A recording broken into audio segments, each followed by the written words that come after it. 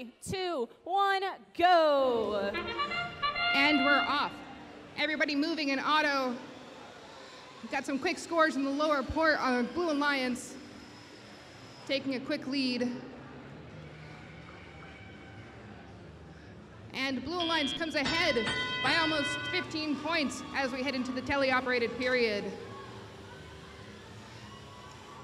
Area 5188 going to the rendezvous point to gobble up those power cells, while our rookies, 8103 Hatchet Robotics, looking to score power cells in that bottom port.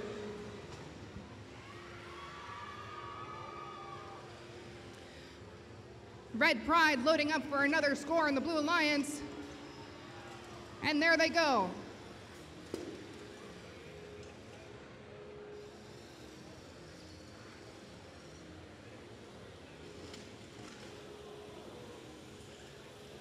Last Crusaders making a run across the field, looking to collect power cells from their station or run some defense.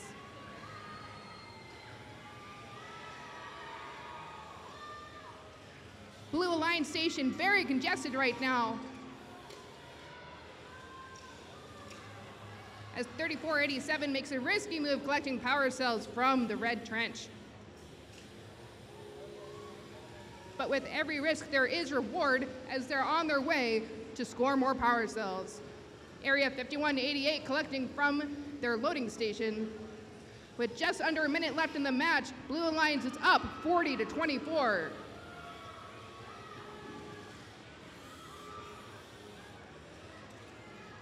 We have Last Crusaders in the center of the field getting ready to line up as we approach time to hang.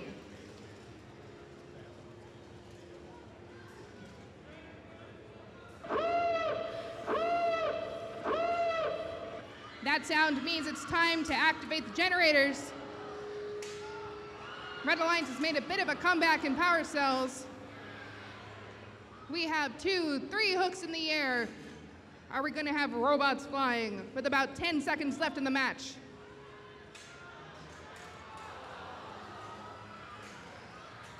$34.87 up in the air, $39.47 up in the air.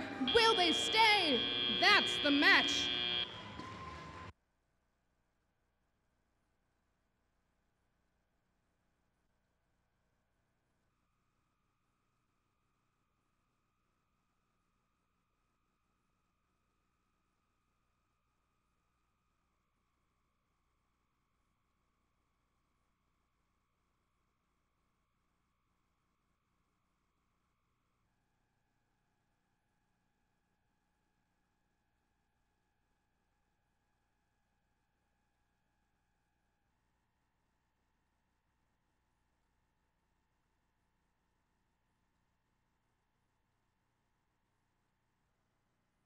Let's take a look at that final score.